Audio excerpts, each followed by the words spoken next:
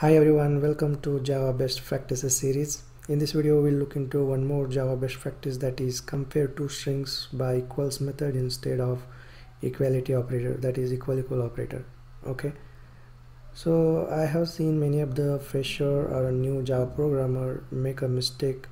They just use equality operator to compare two strings. Alright, so in this video I am going to clarify why we should use equals method to compare two strings instead of equality operator. We use equal operator to compare primitive types such as integer, long, double, char, etc. And we use equals method to compare two objects in Java.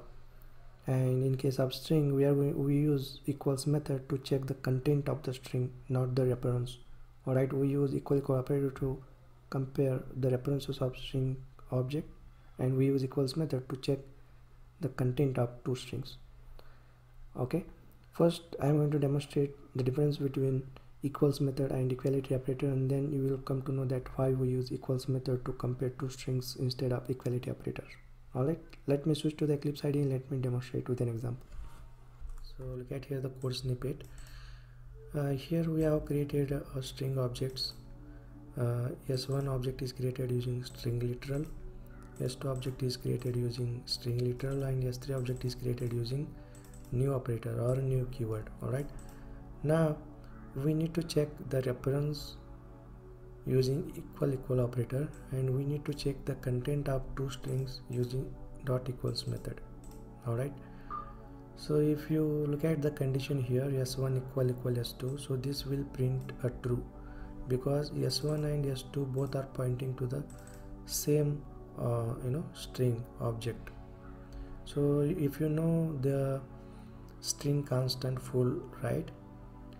So string constant pool is a special memory in a heap where basically JVM will store string objects which is created by string literal. Okay, for example, look at here, string S1 equals string, so this object we have created using string literal. So first JVM will store this object into a string constant pool because it is not already exist, and it is first time we are creating the object. And in a S2 we are creating the same object, and JVM will check whether this string is already present in a string constant full or not. If it is present, then JVM will simply returns the reference of this object. Okay, and it won't create a new object in a string constant full. Alright, so remember what is string constant full and how the JVM manages the strings to optimize the performance or the memory. Alright, so these are the basic concept you should know. And in case of string S3 object, we are created this object using new operator, right? So this object is already always stored in a heap memory, not in a string constant pool. Okay, and here we are checking S1 equal S3. As I mentioned earlier, S1 and S2 both are pointing to the same object in a string constant pool, and this should return true.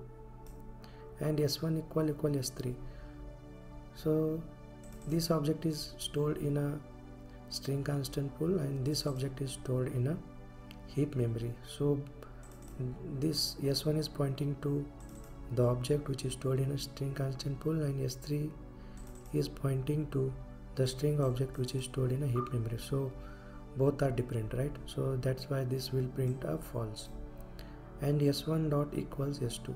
So as I mentioned, dot equals method we use to check the equality of two strings or the content of two strings, and this will print true. Okay, this will return true. And S1 dot equals S3, so this also print true because we are checking the content of the object, not the reference. Alright, it's pretty simple. You might already know the difference between equal and dot equals method. So just remember, whenever you compare two strings, then always try to use dot equals method. Okay, great. So let me run the program and let us see the output. So look at here, as I mentioned, S1 equal S2, it prints true, and S1 equal S2, it will return false, because both are referring to different objects. And s1 dot equals s2, so this should return true because content of the both strings should be both strings are equal. And s1 dot equals s3, so this should return true because both the content of the both object are same. Whenever you compare two strings, always use dot equals method instead of equality operator. Alright, I hope you found this Java best practice useful. Subscribe to my YouTube channel. Whenever I publish such videos, you will get notified. Thanks for watching. I will see you in the next video with another Java best practice. Alright, thanks.